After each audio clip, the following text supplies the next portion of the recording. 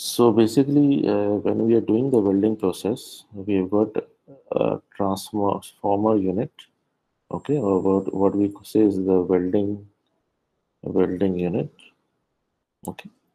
And from the welding unit, we have the wires which are going to the electrode and one to the workpiece.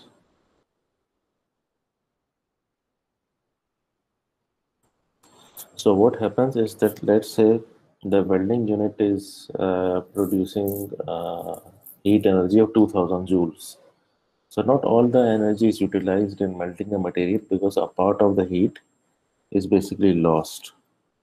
So when we are doing the welding process, let's say my welding unit has 2000 joules per millimeter cube of the power, rated power, okay? Rated heat per unit volume. So what happens is that a part of energy is basically lost in the wires, in the resistance of the wires. So there is one part which is lost in the resistance of the wire. Okay.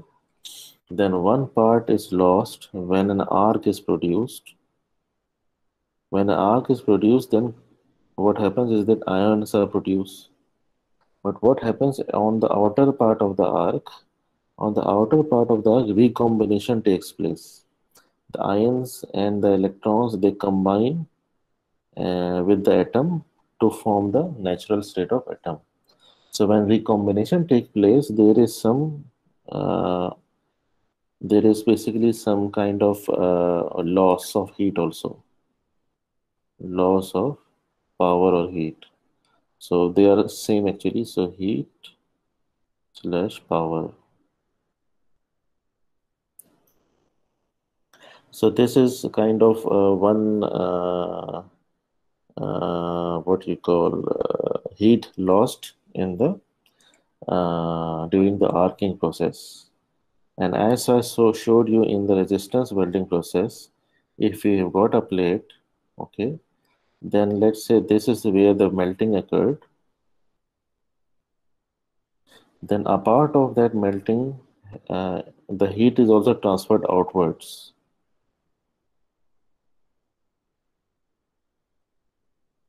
So that portion of heat which is being transferred and rejected and is not a part of melting. So this heat is not a part of melting. It is being lost to the workpiece. Okay. And that part which uh, is basically received by the workpiece for melting also, this is the useful heat only. This is the useful heat. And this is the most important heat which we want to calculate. How much is the amount of heat which is required for melting? Okay, so the source, if the source is producing 2000 joules per millimeter cube, then maybe for melting only. So for melting only, after all the losses, after all the losses in the resistance of wires, after all the losses in the arc process, after all the losses in the workpiece, maybe only 1500 joules per millimeter cube is left for melting only. The rest is lost. Okay, so there is useful heat and there is heat which is lost. Lost heat. So the lost heat has to be characterized by something. We need to incorporate the losses which have been formed in our heat transfer formula. So in order to accommodate the losses in heat in the welding process, we have two factors. Okay, number one is F1 and number two is F2. These are the loss factors, F1 and F2. And usually they say that F1 is related to the heat transfer. So F1 heat, what you call heat transfer factor F1 is related to heat transfer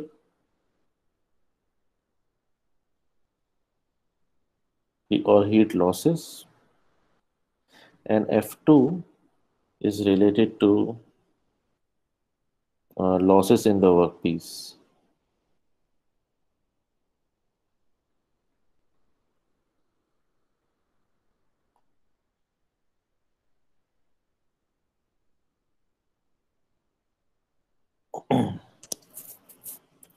So F2 is related to the losses in the workpiece.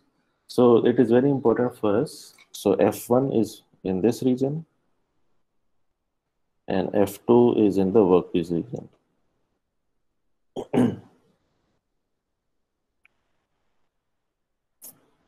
So the amount of heat or quantity of heat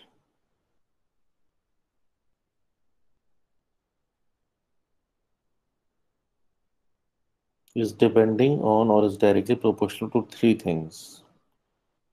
Number one, heat required to raise the temperature.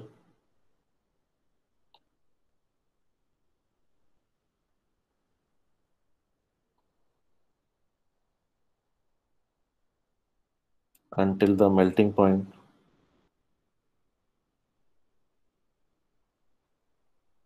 Melting point of the temperature. This is called specific heat.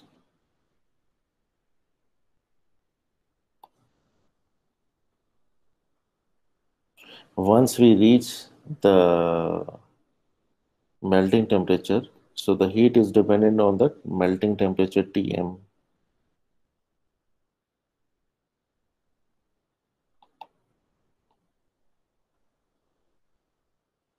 Then the quantity of heat also depends on heat of fusion.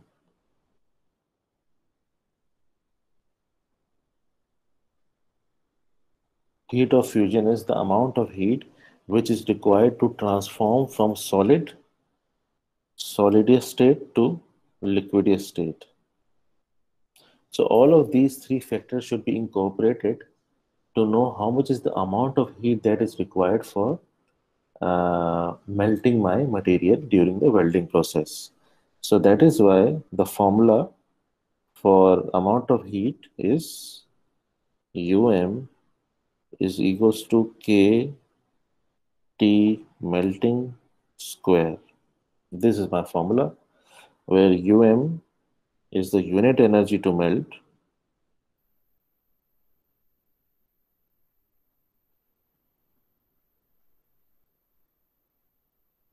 Melt a material. We have learned this in the previous lecture also, but for that the formula was different. Here the formula is different. Both formula are correct. So both formula will be used as per the numerical that will come. So unit energy to melt is joules per millimeter cube. Okay. Now what is K? K is a constant.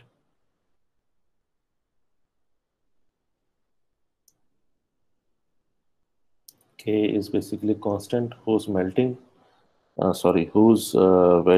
in Kelvin scale is 3.33 into 10 to the power 6. Okay, and then we have got our melting temperature.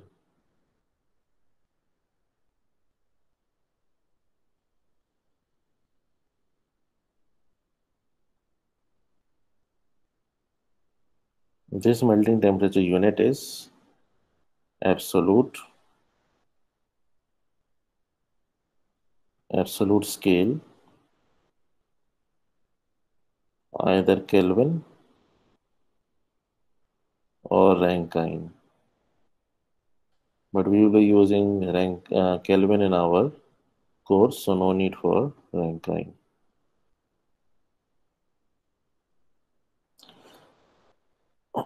So this is formula number one for this is my formula for number one for uh, or heat required for melting.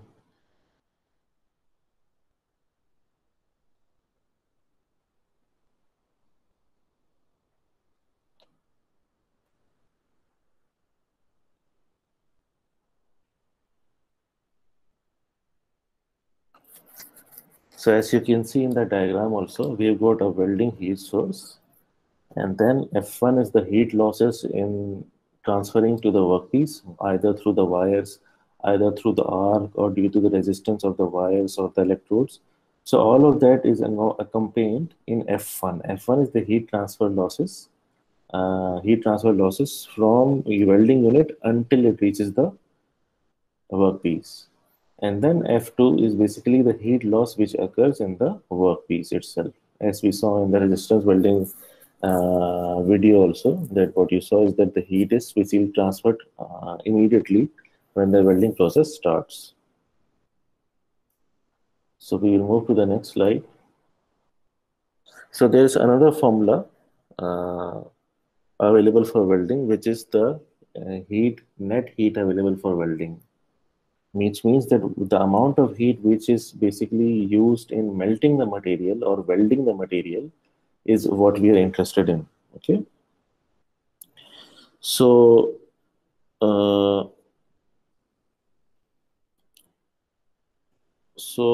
we have heat energy, net heat available. So number two is net heat available.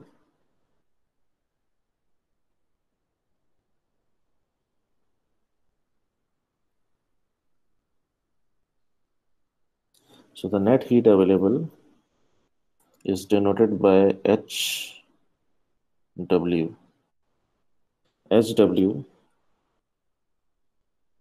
is equals to F1 multiplied by F2 multiplied by H, where HW is net heat, heat is given in joules, and then we've got the melting factor. So this is my melting factor, this is my heat transfer factor, and H is the source heat. This is very important. Source heat. What is source heat? As I showed you guys in the diagram, the welding unit generates a source. So any heat which is generated by the welding unit within the welding unit is source heat. So this is source heat.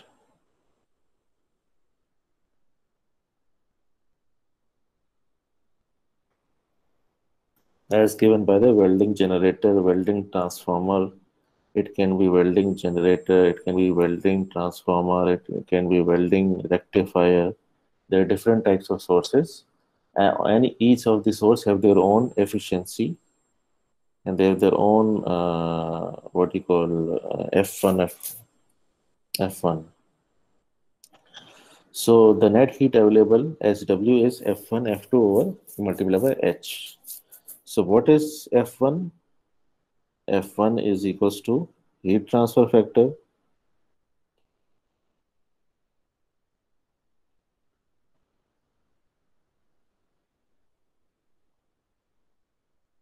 and heat transfer factor is the ratio of actual heat received by the job divided by the total source heat. So before the melting happens, how much is the heat which is received by the workpiece? That is my F1. So actual heat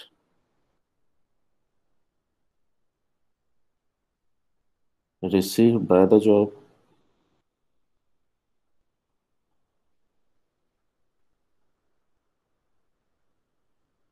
whole divided by total source heat.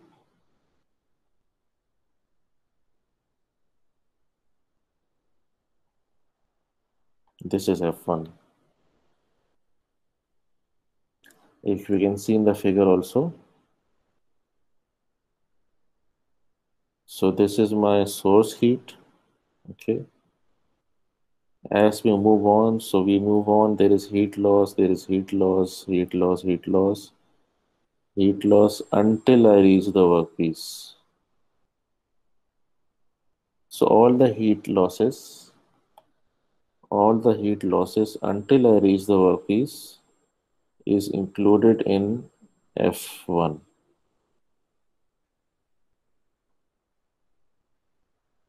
And all the heat losses which are within the workpiece are included in F2. So we move back. So F2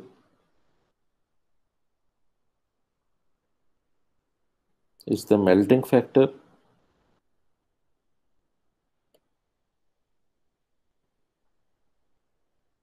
and F2 is basically proportion of heat received at the work uh, by the work surface.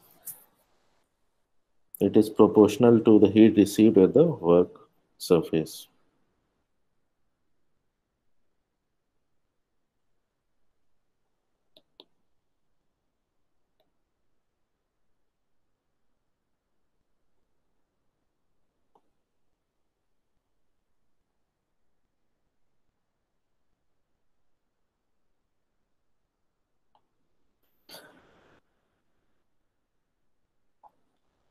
F2 is directly proportional to the thermal properties of material.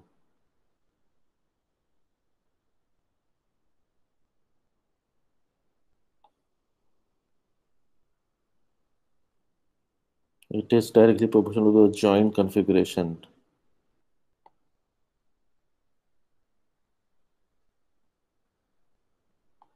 If I am doing welding for a butt joint, or if I am doing welding for a lap joint, then the heat transfer factor, melting factor F2 will be different.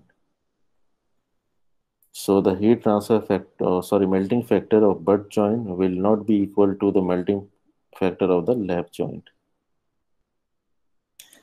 So number one was thermal properties of material, number two was the joint configuration, and number three is the thickness of the workpiece. So thickness of the workpiece.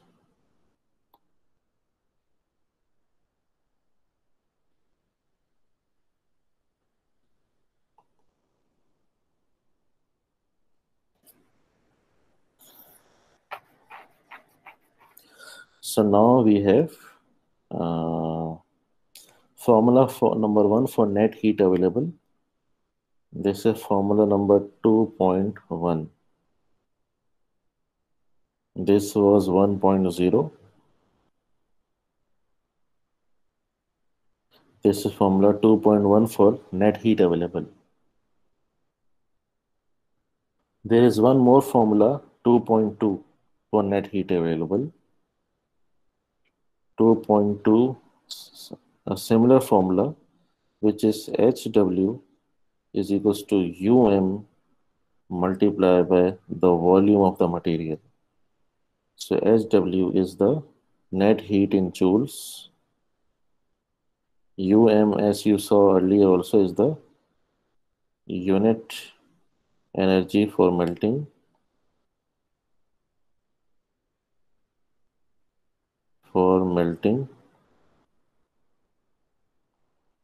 This is joules per millimeter cube,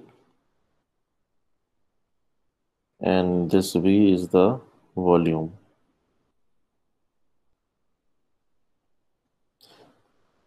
Millimeter cube. So this was another formula for the amount of heat in the form of volume. So we have two formula for HW. One is proportional to the volume, and then we have another formula SW, which is proportional to the source heat as well as the factors of heat loss factors, F1 and F2. So we have got 2.1 and 2.2.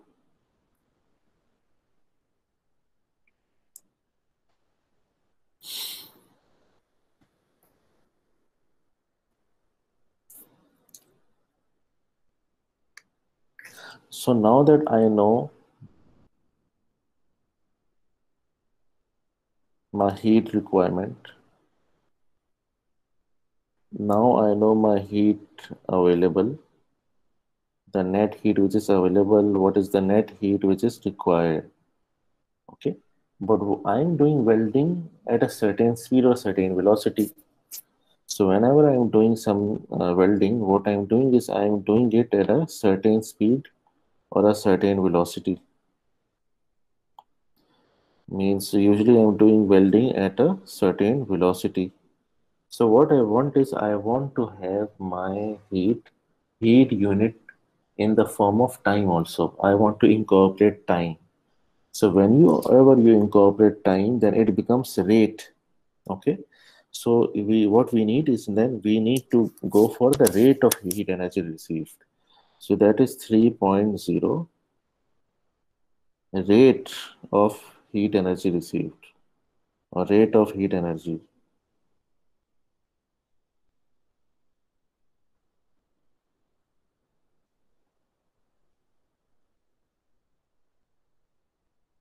per unit time. How much is the amount of heat which I'm going to give to the workpiece if I'm moving from one direction to another at a certain velocity? Because we are moving during the welding process. Welding process is not stationary. So if we are moving, then we are providing heat in the form of time also. So from 2.2,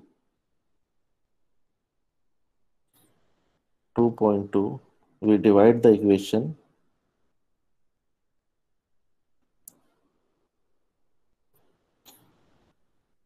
divide by time. So this becomes SW over time is equals to unit energy for melting into volume per unit time. So we are going to divide the equation. This factor is now rate of heat delivered per unit time. Okay. So previously SW was only net heat, or sorry, SW was the rate of heat, the heat given to the workpiece. Now this is rate of heat energy now. Rate of heat energy which has been delivered. Okay. And this is now volume per unit time is now volume rate. Anything with time becomes rate. So this is now volume rate of melting. Previously my formula only had joules, but since I divided it by time, it becomes joules per second. UM is same. Unit energy for melting, its unit is same. Unit was joules per millimeter cube.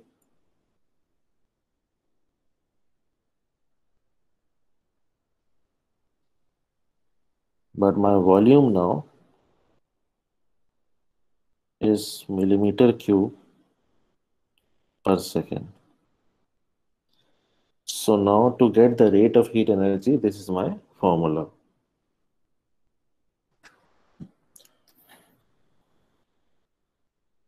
And now we have a new notation.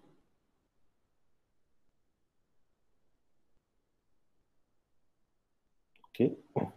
The new notation is heat SW per unit time. SW per unit time is now rate. So we will write rate R, rate of heat delivered. So RH to the workpiece, RHW.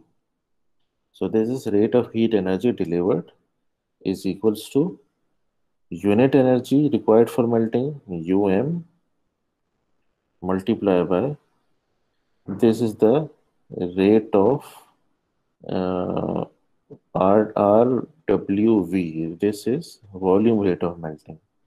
So we have got new equation. This is 3.1.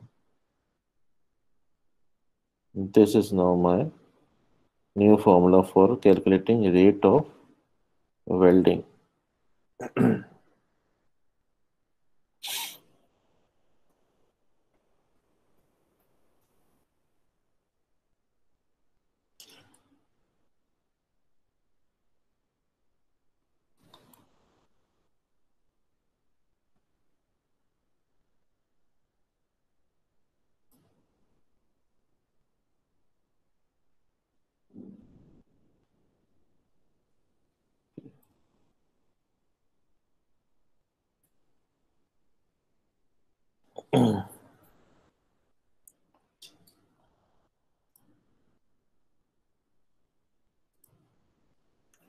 Here in the table, you guys can see table 29.2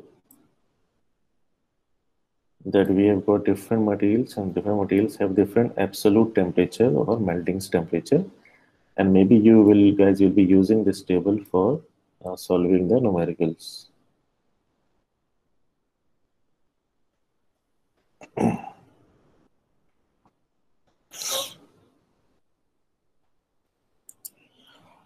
So now I need to further open this equation. Okay, since I am doing welding process,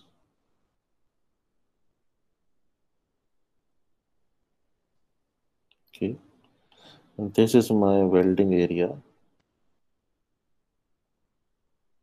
and this welding area is for a certain length.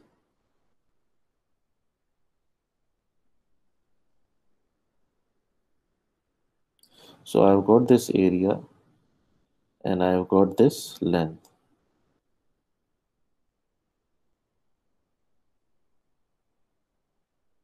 Okay. So, and then I have to do welding at a certain speed. So if I'm going starting here, then I need to move in this direction at a certain velocity, meter or millimeter per second. Okay. So my RWV or volume rate of melting can be written as area multiplied by velocity. Okay, where area is the cross-sectional area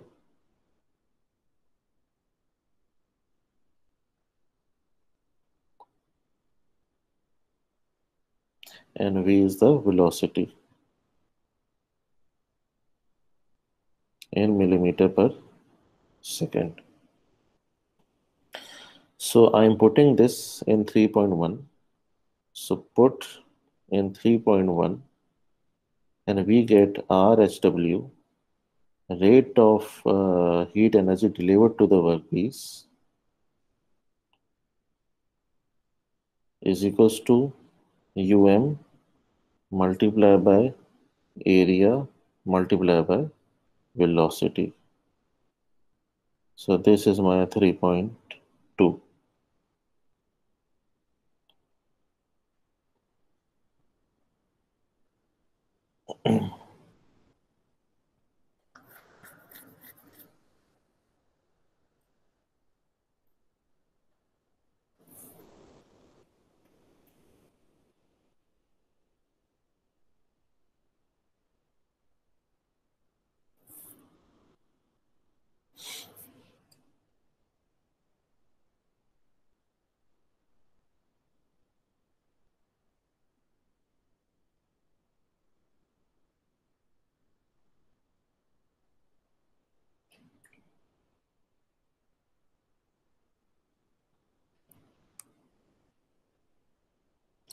Now, as I said earlier, and as you can see in the slide also, that the amount of heat which is basically delivered in welding to the workpiece, SW, is equals to F1 multiplied by F2 multiplied by H. Okay, this is from the this is something which we discussed in the net heat, I think. Net heat, I did not discuss the formula. Yeah, this one, right? This one is 2.1. So 2.1, this is 2.1. Now divide 2.1 by time also.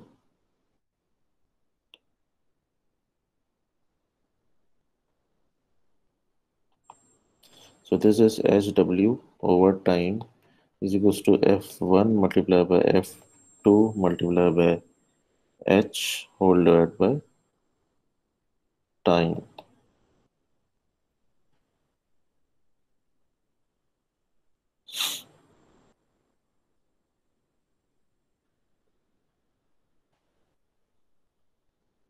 So this is again RHW. So RHW is equals to F1 multiplied by F2 multiplied by RH. Okay. So this was H was the source heat.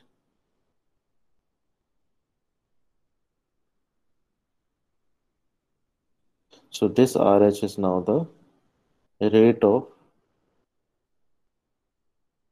heat given by the source.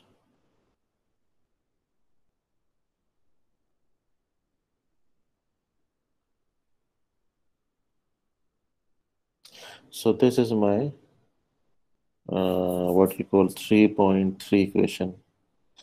So this is equation 3.3.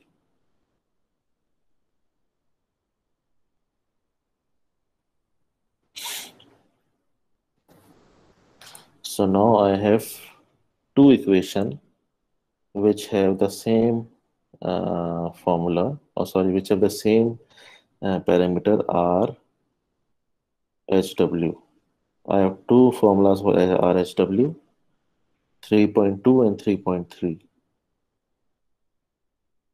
So let's equate them together.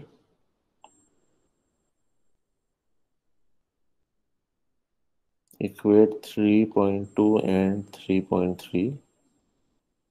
So that's when we get RHW is equals to F1 into F2 into RH. This is equals to UM multiplied by cross-sectional area or the weld area multiplied by the velocity. So this is my main equation for solving all numericals. This is my main equation.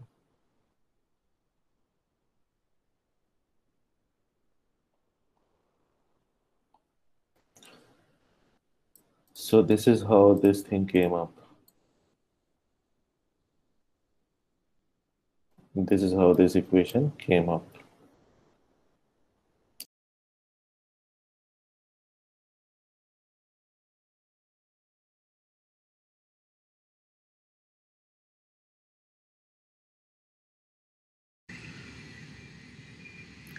So students, we are going to look into welding numericals, and this will be contained in the learning material video, numericals and formulas for welding part number C.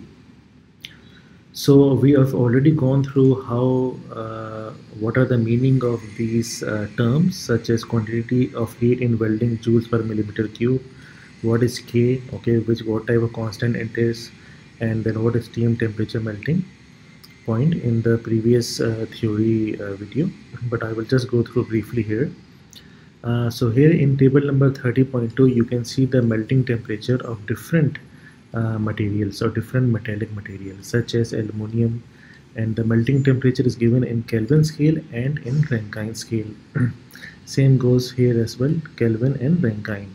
So aluminum alloys melt at around 930 Kelvin, whereas titanium melts at around 2070 Kelvin. So these are the differences in between different types of metals and their melting points. So this table will be given, and if this table is not given, then the melting temperature Tm will be given to students. Next, we move on to rate of heat generation. The rate of heat generation, which is given in watts, is RSW is equals to F1, the heat transfer factor, then F2, the melting factor, then the current I, and E is the voltage. Okay. Now this is also equals to um just now we saw it is the quantity of heat in welding. So this is equals to the quantity of heat in welding multiplied by the area, which is the cross-sectional area. So if you got welding of two plates, then this is the weld, so this is the cross-sectional area, and then V is the volume of the weld which has been carried out. So these are the descriptions of each term. Now power in this welding operation is given by power is equals to current multiplied by voltage. Now the heat transfer factor F1 can be determined using table 31.1, and this will be given in the exam as well. Table 31.1, for different types of welding we have got different heat transfer factor. So it is 0.9 for the first three, and then it increases for submerged arc welding and decreases for gas tungsten arc welding. So it means that heat transfer factor is different for different types of welding process. Now we are going to look at a numerical or an example, a simple one. A gas tungsten arc welding, gas tungsten arc welding. Okay, operation is performed at a current of 300 ampere. So what is given? Given that you guys have to solve using given that, okay, current equals to 300 amperes. Next we have voltage. So voltage here is given as E is equals to 20 volt. Then the melting factor F2 is given, this is equals to 0.5, and the unit melting energy for the metal UM is equals to 10 joules per millimeter cube. So determine the power. So power is required to be determined, and the rate of heat generation RHW is unknown, and what else we need to know, the volume of the melted material is also unknown. So the first thing is that although F2 is given but F1 is not given, so F1 should be determined using table. So this is gas tungsten arc welding, so we are going to go to the table and see what is the value for gas tungsten arc welding. What is the table number? Table number 31.1. gas tungsten arc welding is 0.7. So we select 0.7 as the heat transfer factor F1. So what is the solution here? So the power in the arc welding operation is power is equals to current multiplied by voltage, which is equals to 30 into 20. This is equals to 6000 watts. Now from table 31.1 we know the heat transfer factor F1 equals to 0.7. So the rate of heat used during welding is given by RHW is equals to F1 F2 into I into E. So this comes out to be 2100 watt or 21100 joules per second. Watt is equals to joules per second. Next, the volume of material melted. So we also know that RVW. So if you go back, we can see that RVW is equals to RSW divided by UM. I can rearrange RVW is equals to RHW divided by UM. So here we can see RVW is equals to 21000 multiplied by divided by 10. So here they were asking RVW, not volume, but RVW. Okay. So RVW is the volume rate of metal welded. Okay, volume rate of metal welded. So volume rate of metal welded is equals to RHW divided by the UM, which is UM is equals to the unit melting energy for a metal. So this comes out to be joules. Joules cancel each other out, comes out to be millimeter cube per second. So this is a very important welding numerical that all students should practice and go through.